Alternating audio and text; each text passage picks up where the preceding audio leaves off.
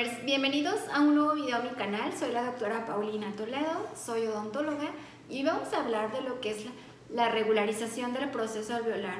Este es un procedimiento quirúrgico que consiste en la remoción de irregularidades del hueso alveolar, del hueso que está abajo de la encía, que causan lo que es irritación e inflamación e impiden que la prótesis dental, ya sean las totales, cualquier tipo de prótesis, se asiente de forma correcta y no lastime al paciente, ya que si hay pequeños piquitos de lo que es hueso en el proceso alveolar, en lo que es el hueso que va en la encía, si hay esos pequeños piquitos, al momento de que se pone una prótesis, pues hay irritación, hay molestias del paciente.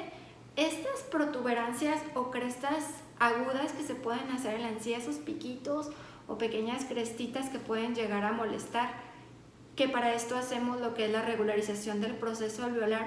Estas crestitas o estas protuberancias pueden ser adquiridas después de una extracción dental, ya que se hace extracción y quedan esos pequeños piquitos donde estaba antes el diente, no se rebaja ni nada y quedan levantaditos y así se van acumulando, o también pueden ser congénitos como son torus, crestas o apófisis que las tenemos ya ahí y que pueden estorbar para una prótesis. Por ejemplo, un torus, si tenemos un torus lingual en la parte inferior, puede estorbar para que la prótesis se asiente y hay que removerse dentro de lo que es esta regularización de proceso. Igual si tenemos un torus en la parte superior e impide que se asiente de forma correcta o lastima al paciente, pues esto es una indicación también para removerlo y ayudar a que se coloque mejor la prótesis dental.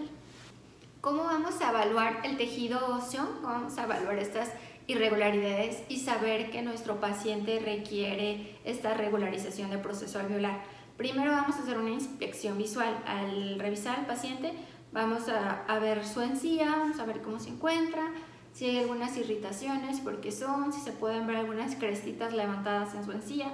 También es muy importante la palpación. Vamos a tocar todo lo que es su proceso, vamos a tocar toda la encía y nuestros dedos nos van a guiar en qué zonas hay más irregularidades o más piquitos que hay que removerse quirúrgicamente.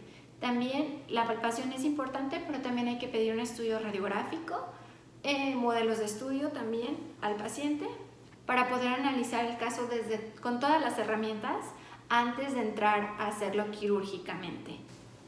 La indicación más común para esta cirugía de regularización del proceso alveolar es por indicación protésica. Queremos poner una prótesis total en esa zona, en esa boca, que ya no tiene dientes, pero que el hueso está totalmente irregular, y estos relieves anormales o irregularidades impiden lo que es el asiento correcto a la prótesis. Hay que hacer esto previo antes de hacer lo que es la prótesis del paciente, ya que si la hacemos en un terreno totalmente irregular, imagínense que está el hueso así en picos, algunas zonas más altas, más bajas. Al momento que hacemos la prótesis y queremos asentarla, no va a quedar de forma correcta. Además que el paciente le va a lastimar, le va a causar úlceras, le va a causar irritaciones. La prótesis debe estar siempre en un terreno plano, en un hueso regular en el que se pueda, imaginen que es mi brazo, en el que se pueda colocar de forma correcta. Si aquí hubiera piquitos, pues no bajaría y estaría lastimando muchísimo. Así es que hay que siempre dejarlo que se forma regular el hueso para que esté listo para que una prótesis llegue a esa zona, llegue a esa boca, ya sea superior o inferior. ¿Cuáles son los objetivos más importantes de esta cirugía de regularización del proceso alveolar? Lo que queremos es devolver los contornos adecuados del proceso del hueso y dar soporte a la prótesis, que ya se les comentaba, retirar cualquier agente patológico que encontremos de paso, eliminar lo que son rebordes afilados y áreas de retención que no nos van a servir para colocar nuestra prótesis. Y pues es súper importante dejar este terreno listo para lo que es la prótesis, quitar todas las irregularidades, rebordes afilados y demás.